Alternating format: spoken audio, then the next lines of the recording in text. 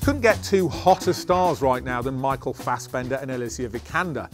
Both brilliant actors, but also they got together as a couple in real life on the set of this movie. The reason I tell you that is because that romance absolutely blossoms on screen. You can actually see it happening in front of you.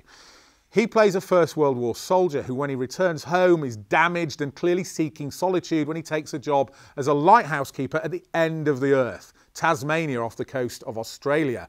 But he soon meets a young woman played by Alicia Vikander and they fall in love. The score is sweeping, the landscapes are beautiful, and I was absolutely caught up in this romance. I thought it was wonderful.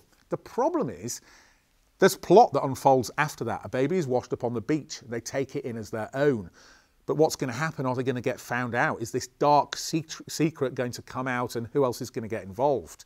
They're both great. The romance is wonderful, but as I say, because there's more plot as the movie goes on, the first half, the romance, I loved it. The second half, I liked it.